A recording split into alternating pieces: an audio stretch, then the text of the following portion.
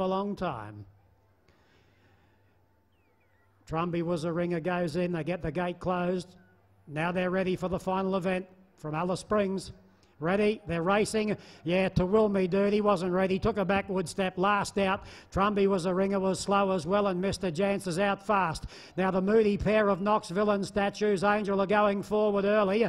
Geo Esprit's right up in that firing line, and Hareb's Luck will go back to fifth. Captain Sydney's on his tail and 2.5 lengths away, Vietnam Lass. It's 3 to Trumby Was a Ringer and to Will Me Dude. They've got 1,000 to go as they head down the back of Knoxville. He's trying to head off Mr. Jance. They lead by 2 to Geo Esprit. Statues Angel is third, Hareb's Luck fourth, Captain Sydney fifth. 3 lengths away then came to Will Me Dude, moving up around the outside of Vietnam Lass, and 5 or 6 to Trumby Was a Ringer.